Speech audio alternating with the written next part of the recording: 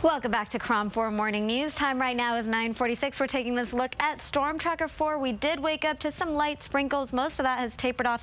Still dealing with some light showers through Antioch, Martinez. But as that dries off, we are expecting a pretty nice day today. Afternoon highs in the South Bay bringing us upper 60s and low 70s. So 71 degrees expected in Los Gatos, Almaden Valley, about 69 degrees for Santa Clara, 66 degrees for those of you in Fremont. We're looking at mid to upper 60s along the Delta this afternoon.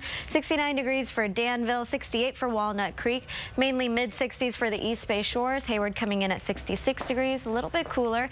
In downtown San Francisco coming in at 62, upper 50s for the coastal areas.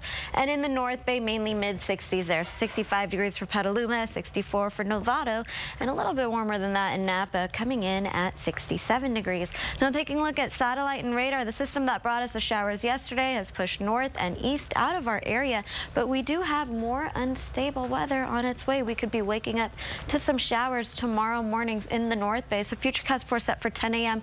Light green on your screen indicating some light rain in Santa Rosa by noontime. Could be scattered throughout the Bay Area.